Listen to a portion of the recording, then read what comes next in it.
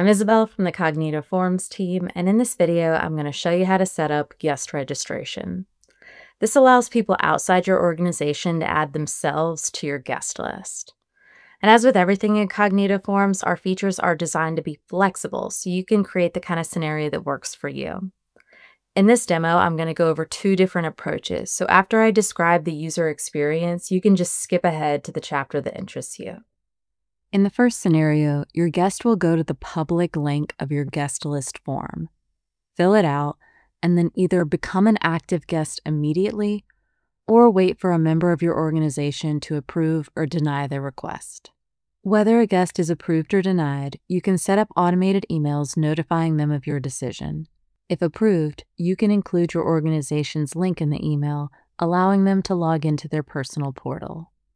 You might want to use this scenario if you want to make it quick and easy for anyone to join your guest list, and you're okay with manually reviewing and approving guest requests.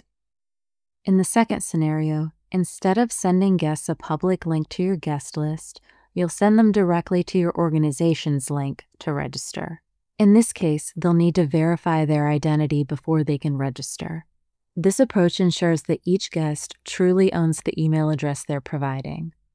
This scenario is especially useful if you want to reduce spam or prevent people from registering with invalid email addresses, and you need stronger assurance of identity before granting access. If you'd prefer to use this second approach, you can skip ahead to the chapter labeled Registration Using Organization Link. For now, let's take a look at how to set up scenario number 1, registration using a public link. To begin, navigate to the Build page of your guest list, click on the Workflow tab, then open the Public Links section. You'll want to turn on the toggle which allows public links, allow links always, and set Require Authentication to Never. Now you could share the public link and anyone can fill it out and submit it. Since authentication isn't required, you could also embed the form on your website for easy access. However, before sharing your form, you should consider whether you want to allow everyone to become an active guest automatically, or you would prefer to set up an approval process for guest applicants. We've updated our pre-built person form templates to include action buttons that let you quickly approve or deny guest registration requests. These buttons also allow you to trigger automated email responses, so guests are immediately notified of the outcome of their request.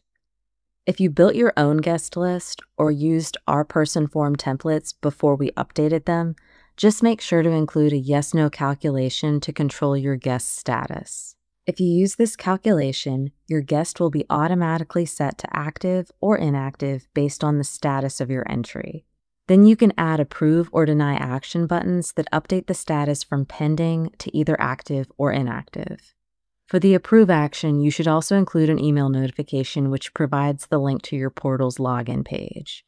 The link is just www.cognitoforms.com/your-organization's name. Now let's look at the second scenario, registration using an organization link. To allow guests to register themselves, all you need to do is go to your settings, click on the Guest Access tab, and then find the guest list you want your guests to be able to register for. At the far right of your form name, click the ellipses, then select Allow Guests to Register. Now when someone goes to your organization's link, they'll first verify their identity using a code sent to their email.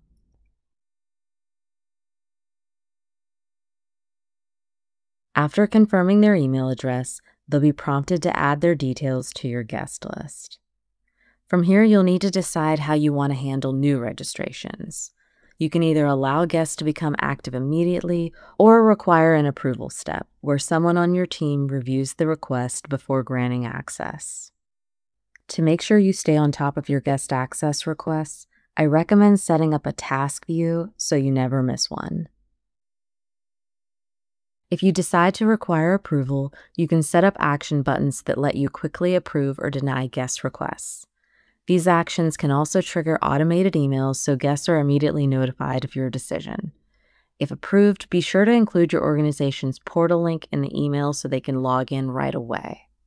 That's all we're going to cover in this video, but you can find more information in our user guides, and you can always reach us directly by submitting a support request.